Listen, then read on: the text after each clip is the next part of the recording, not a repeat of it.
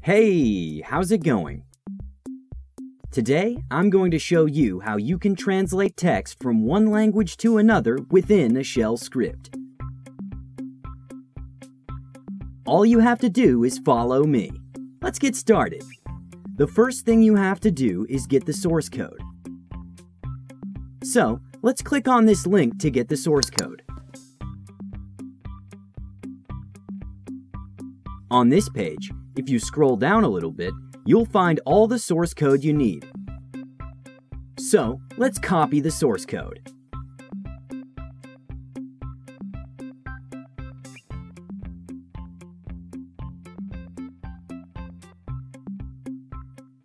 And now, let's paste it into a text file called translate.sh.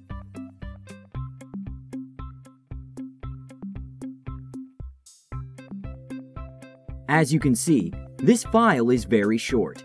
There are only 27 lines, and you don't even have to change a single line. You can run the script right away. Let's give it a try.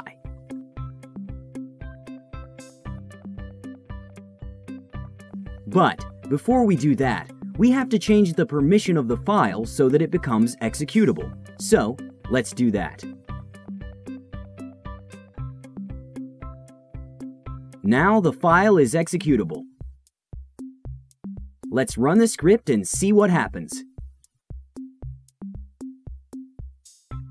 All right, the text has been translated.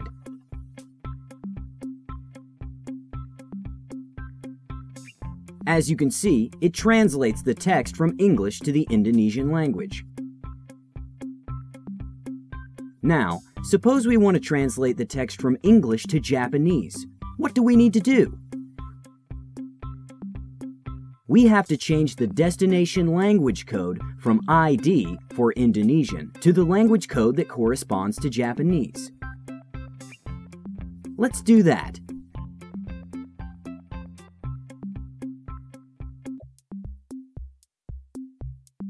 To find the language code for Japanese, all we need to do is click on this link. It will give us the complete listing of all the language codes. Now, let's search for Japanese. There we go. It's JA. Okay, let's change our source code so that it will translate the text from English to Japanese.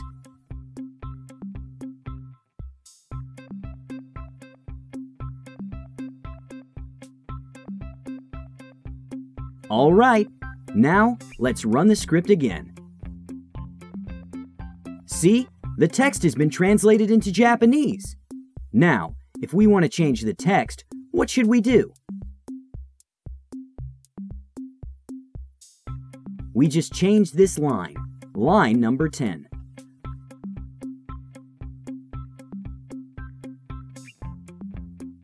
Let's try typing, "You are so beautiful."